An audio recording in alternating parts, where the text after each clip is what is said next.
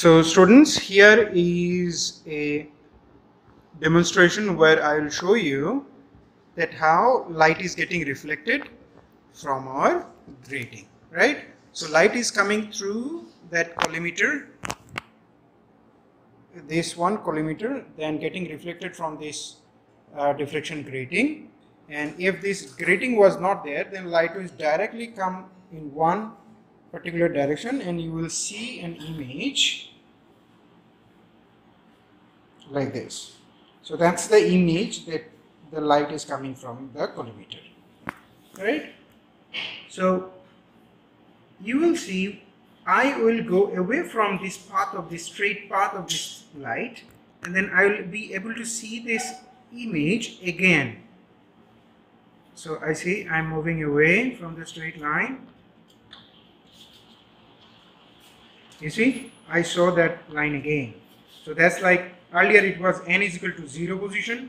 This is n is equal to 1 position. Then I'm further moving. If I'm lucky, then I will see that line again. Yes, I have seen it again. So that's n is equal to 2. Right? So we have seen n is equal to 0, n is equal to 1, n is equal to 2.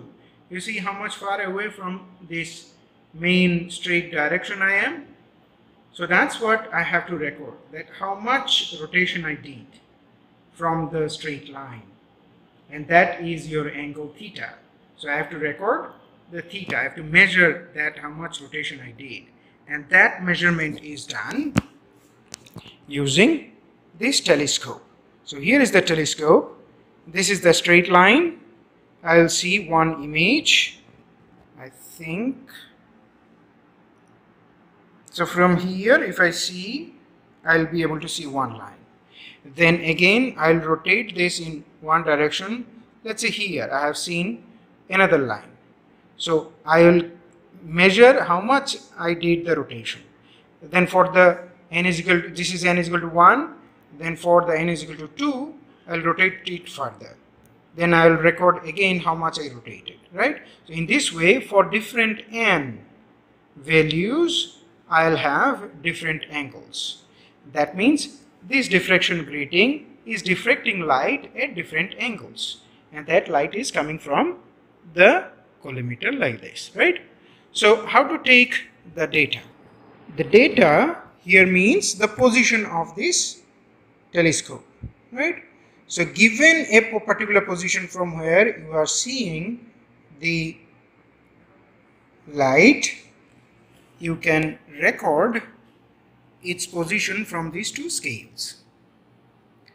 And from here is one scale and there is another scale on the other side. I can take two readings and then I can take some average, or I can just take reading from one particular window and then record the movement or the displacement or the rotation that I give to this collimator. You see, when I rotate, this lower scale rotates and this smaller scale, that is called the vernier scale, that remains fixed to its position.